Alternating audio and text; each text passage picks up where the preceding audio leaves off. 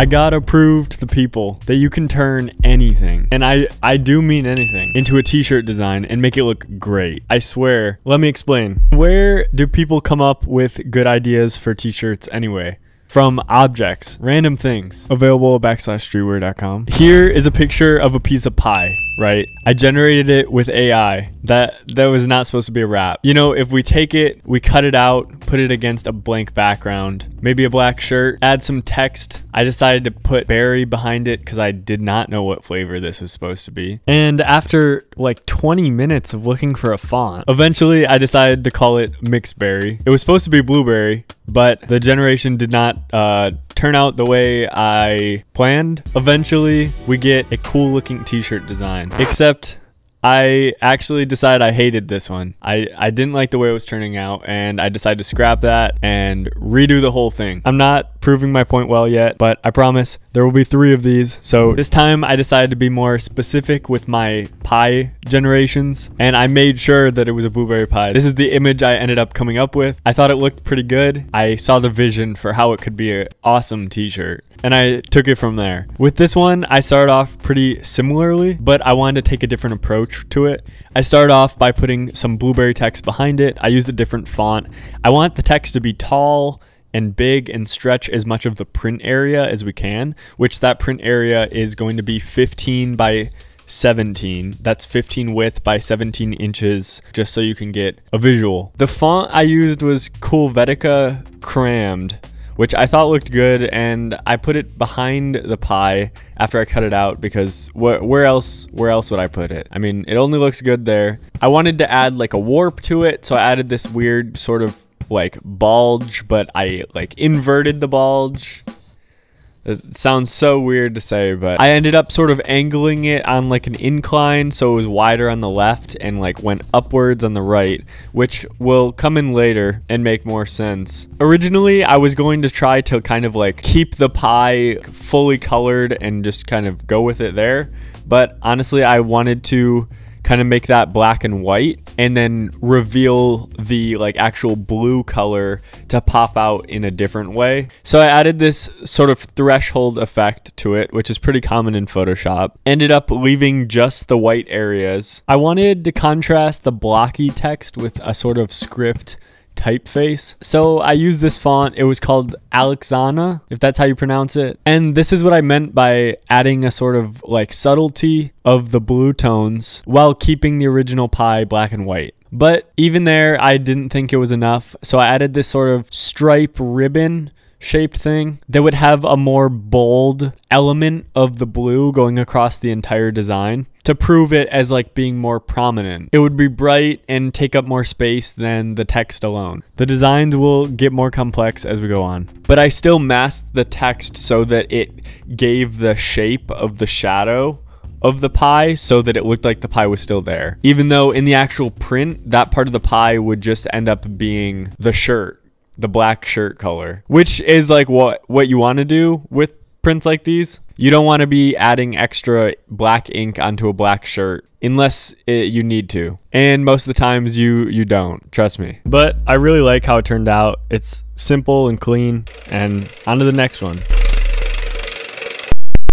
So actually this randomizer was supposed to pick what kind of objects or things we were making designs of today, except for the first iteration of this video, I decided to be biased and just pick random things that I had already written down or thought of, or things that were around the house. For the next episodes of this, suggest something in the comments and I will add it to my randomizer and we could come up with some crazy ideas. So yeah. This next one, I really wanted to make it an around the house type of thing. So I went and found this jug. It's actually supposed to be a beer jug, but for the sake of this video, I am going to call it a milk jug. I took some photos of it and I cut them out in Photoshop, put them against a white background, and then I put those into an AI generator to make it a better looking jug, if that makes sense. I didn't like my reflection in this one, and so I thought I would just like tune it up, you know? And here's what we ended up with. I wanted to do a sort of 1950s diner feeling with this one.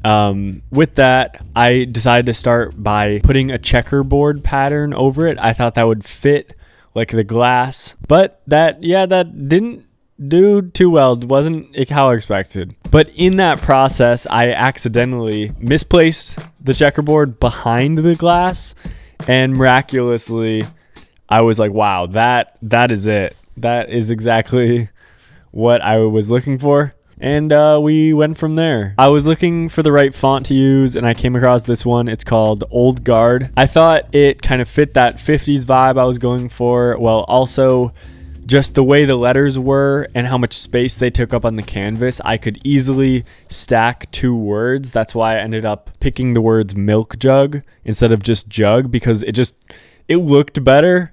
That's the main reason. It looked better. I decided to do some shadowing there with the dissolve blend mode. So I would take a soft brush, and it creates this sort of grain effect that's different than your typical grain, but it still comes up well in print. I still didn't think that was enough though. The black and white just wasn't totally doing it for me. Needed some more color in there. I was thinking a green, like a pistachio tone, and that ended up working out perfectly.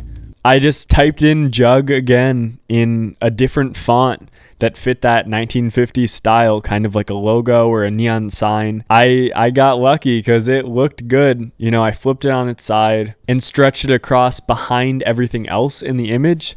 And that is what seemed to add that extra layer of complexity to it that just was perfect. But it didn't take away from the original black and white color scheme. I decided to add a few little stars to it to kind of make it feel more finished. You know, those simple shapes can add just a little of that extra detail that you might want. I thought maybe red would be the move there with the stars, but clearly that was not the case. I thought that was a bit too much, so I stuck with the black, white, and the pistachio. I kept blending things more and more in the image with the dissolve blend mode and the soft brush to kind of keep that grain all around. It seemed to add like a few more elements to the design that I liked. But to really finish the aesthetic, we needed to make everything look older.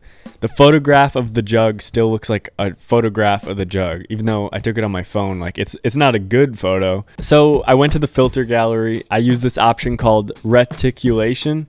I've never heard that word said out loud in my life once ever. So hopefully I'm saying it right. It's a different sort of grain effect. I feel like it adds more realism to like the graininess of the photograph. Kind of got lucky there, and it seemed to look good, so it fit the style well. So I went and added that effect to all the different details in black on the design, and here was our finished look. I mean, I thought it looked finished. I thought it looked perfect. These shirts will be available on my website after this, so if you like these, I mean, go right ahead, /streetwear.com.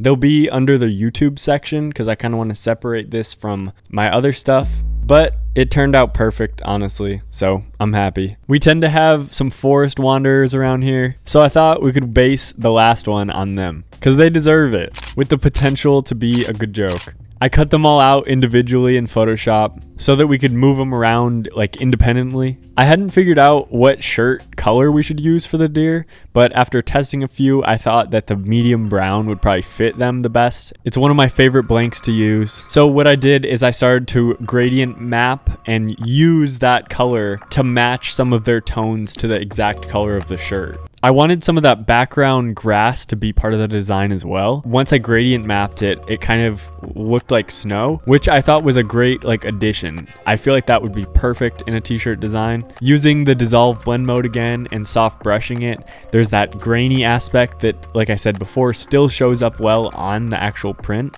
Like the previous shirts we made, I wanted to keep that sort of image identifier definition type of shirt where the word is across the top and the actual design is like representing what the word means. So I wrote deer, and I was still using that Old Guard font from before, and it just didn't lay right on there, but I knew like if we messed around a bit it would look better, so I added just like white-tailed, because I mean they are white-tailed deer. I thought that this font and the way I laid out the letters, it had like sort of a freehand feeling to it, whereas the actual image kind of comes off as like painting. style, which was pretty unique. There was too much empty space over on this side, so I thought I'd add like a little extra text. I put will eat corn, seeds, plants, because I mean they will, like I feed them every day. Just trying to educate the people. Thinking of different things to like grab and throw in there. I found this image of a lighthouse. I wanted to incorporate it in some way, and I spent a long time messing around with that. I struggled. At this point, I knew we needed some sort of like accent color, and the only thing I could think of that would go well with this, besides the brown, black, and white, was like a Christmassy red tone. Might have been a mistake at first, but I feel like it shaped up better. I also brought in this image of the mountains to match with the background, fill up more of that area. I think it looked really good. I wanted to add more of that red tone, but I didn't know how to do it without making it look gory and like there was blood, because that was not what I was intending. I promise the red's not supposed to look like blood, like I swear. I even threw their government name in there. It ended up looking good on a few different colors of shirts, but I still went with the medium brown. Now I just need some footage of me wearing the shirt, walking out to feed them, and I need someone to get that on camera. Did I prove my point enough here that anything could be a cool looking t-shirt? I hope you were entertained. Thank you for watching, and good night.